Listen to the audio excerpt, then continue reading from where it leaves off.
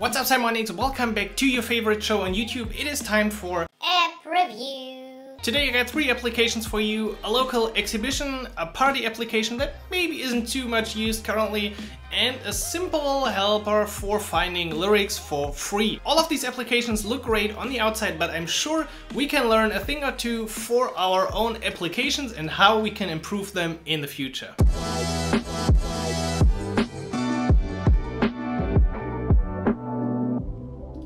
Okay, first application of the day is called Laga 2020. It's actually a German application, which you can see from this very long word, Landesgartenschau, which means basically, I think it's an event to present some cool gardens. I've never been to this, but it came to me through Twitter and I wanted to check it out. So let's give it a try. So this is actually good that it happens right now, because I don't really like when I get asked for push notifications immediately in the beginning.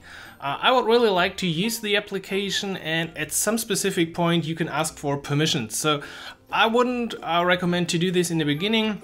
A lot of apps currently already have like an introduction where it says, okay, we want to do or give you some information on a daily basis. Is that okay for you? You press okay, let me know, and then it will ask for permissions. So I think that's a very much of a better way to introduce push notifications to the user.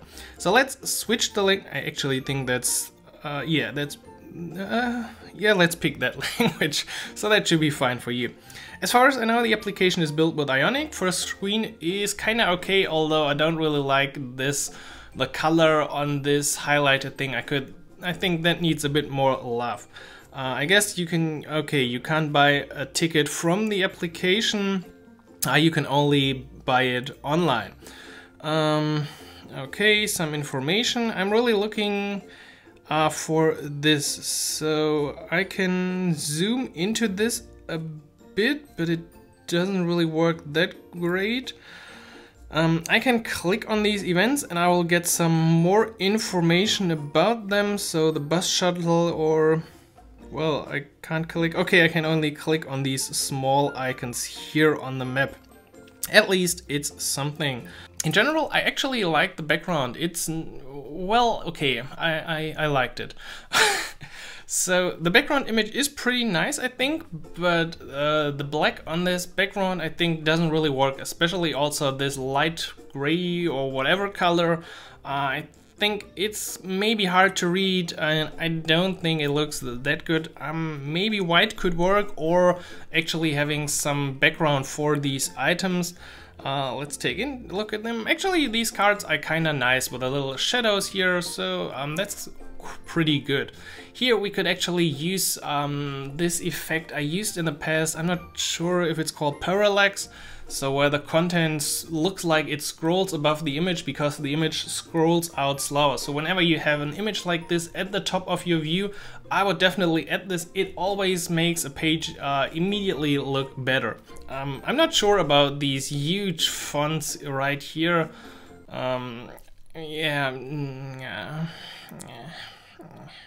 The change between the languages works great. It would be cool to actually buy a ticket from the app.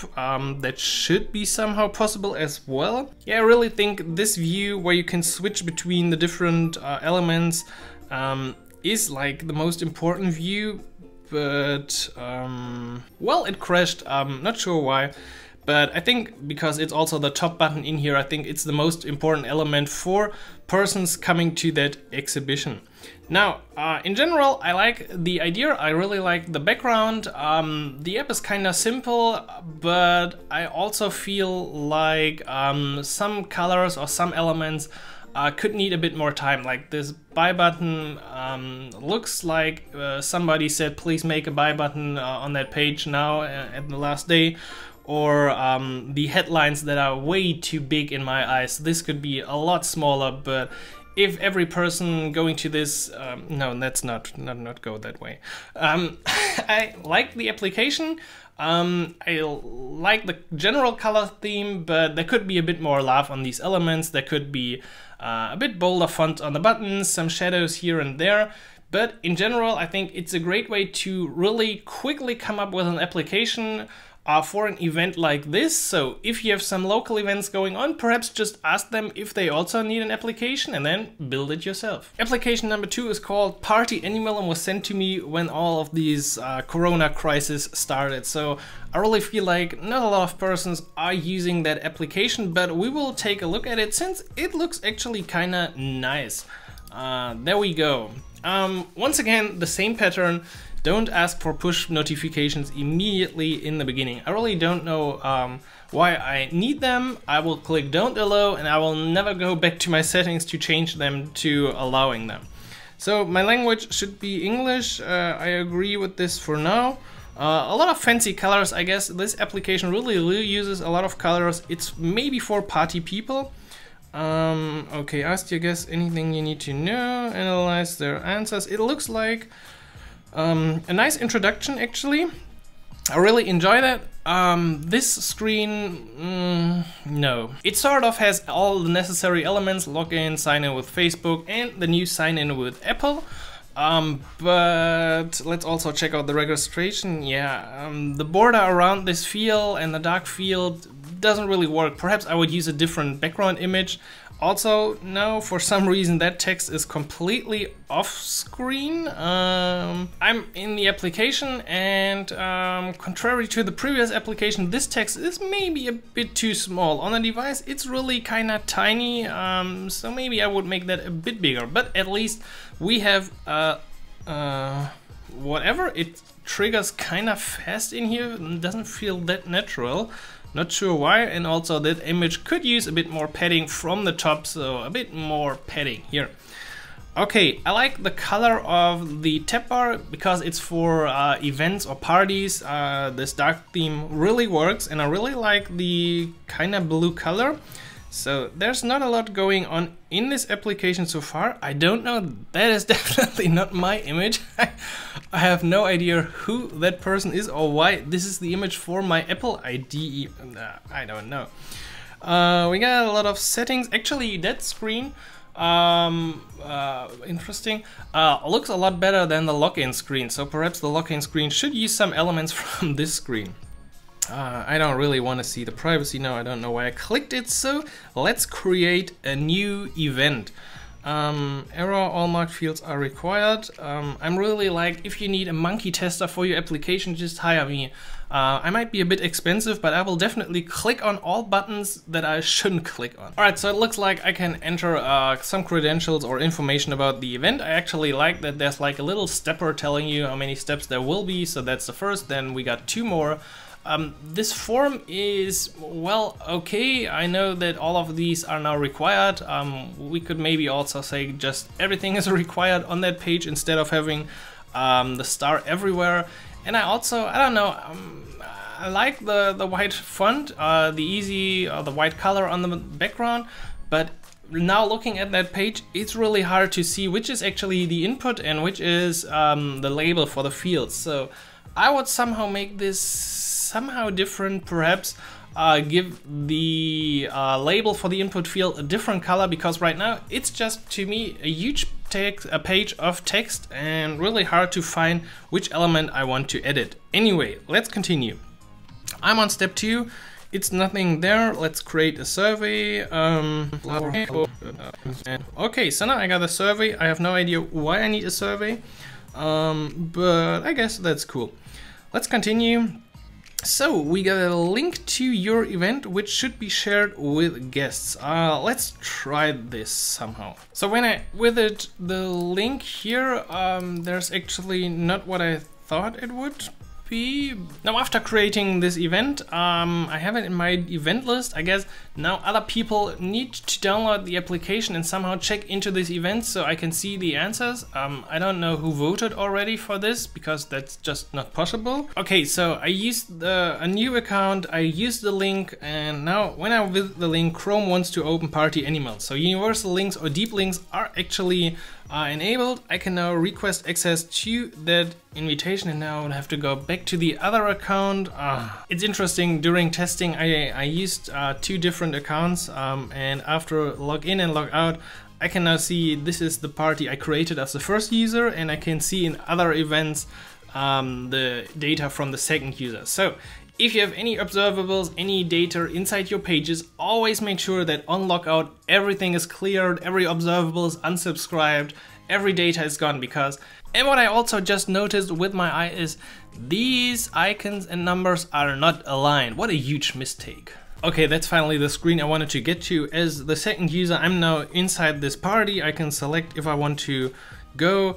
Once again, like in other apps we've seen, this app could need a bit more padding here. So the buttons are stick to the top. If I go into something, everything's just put into this little corner. Look at this, there's a whole screen you can use.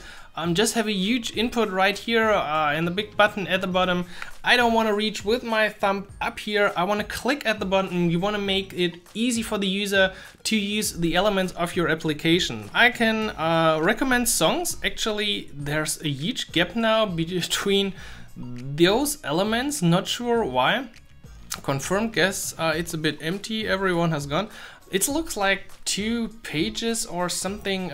Really not sure what's going on, because here's like 1 page and then we got like another page. So I said more padding, but that's a bit too much padding. Now, what I really like about this application is actually the color theme. It's kind of crazy a bit. And maybe I would use white. Nah, it wouldn't work white. It's okay, I really like it. We have the primary color here and there, we got badges. The general application works, but once again, we might need a bit more padding. The introduction was okay. We've seen the cache data on logout, which can be a problem, and we also saw the request for push notifications right in the beginning that should be delayed to a later point. But besides that, I think the app is pretty cool. You should check it out. Party Animal, both on Android and iOS available. Finally, one more application. This is only available on Android. It's called Etsy Lyrics, I guess. The creator or the application, first of all, got a lot of great reviews. That's what I wanted to check it out. It is also built with Ionic. And also the creator has created other apps with Flutter or React Native, but this one was with Ionic, so I definitely wanted to check it out. Search for lyrics, any songs with the song name, and if you know the artist name, okay, let's search for, I don't know, I'm listening to a bit of Nightwish recently, so let's search for Amaranth. Well, and the application immediately finds that, well, it was kind of easy. Let's just, is there a word that I can use from a song? Now quickly before doing another search, I actually just noticed that when I click into it, you see the button moving from the field to the top. It's really a subtle animation. It's not perfect, but I kind of enjoy that something is happening when I click into the field. Really, it's nice. It's okay. Perhaps I would maybe change it from being like a button to just being a title, because I guess you shouldn't click it, it just goes back to normal. But in general, animation cool, maybe it could be a bit better designed. Okay, so I searched for Bless the Child. It actually finds Nightwish Bless the Child. Let's check it out. It presents the information. It presents like the lyrics, and when I go up, once again, nice animation right here. So when I scroll down, this button leaves, and then when I go up at some point, the fab will come in again. I really like that. It's hiding when I want to read it, it comes back now. I actually don't know what it does. Okay, I can heart it or I can share it. Always nice to have that functionality. Let's see what we got as well. We got a list of favorites, of course. Perhaps I would actually make sure that the name fits into this box. I can filter by my artist, so whatever I've stored looks like appears in the filter. Now I could, of course, search, and well, whenever you have a search and you don't have any results, I would always add at least a little text, no results found. It always looks better like now a completely empty view. About free finding any. I'm really curious why this is, why this application is so fast, because when I search Bless the Child once again, okay, that's not Bless the Child. Sweet Jesus, come on. It's very fast, so perhaps that even has a database on the device, because that list appears immediately. There can't be any API requests, I think. In general, a really simple application, but actually Akash took some time to add animations like this.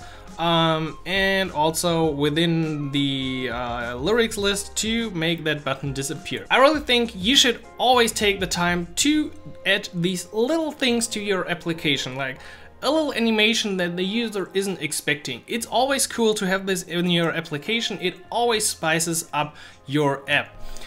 Besides that, of course, there could be a bit better UI, although this is now a bit blurry. That's just because my phone, it's not like that in reality. We could maybe use that primary color also here on our tab bar. That will look nice as well. Maybe a bit different, maybe an image here and there. There could be a bit more on the page, let's be honest.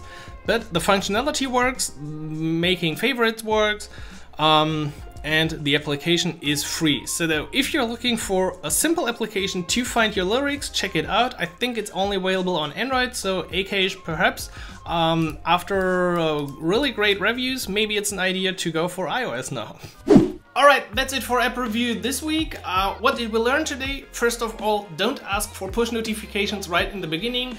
Make this call a bit later in your application when it makes sense to the user. Once again, use padding in your applications and fill the empty space. Don't just put everything into the top of the app, even if you think it's just an input field. Then just go ahead and put it like really big into the center of your application. Also, of course, always make sure about the sessions that you have, or maybe even you don't have sessions, you have a JSON Web Token, but information can be stored within your service or within the storage. So always make sure after a logout you completely clear all data related to that previous account. And finally, if you think your application is finished, maybe just take a few more hours to add a little cool something like a badge here, a little animation there, maybe a bit of more shadow here.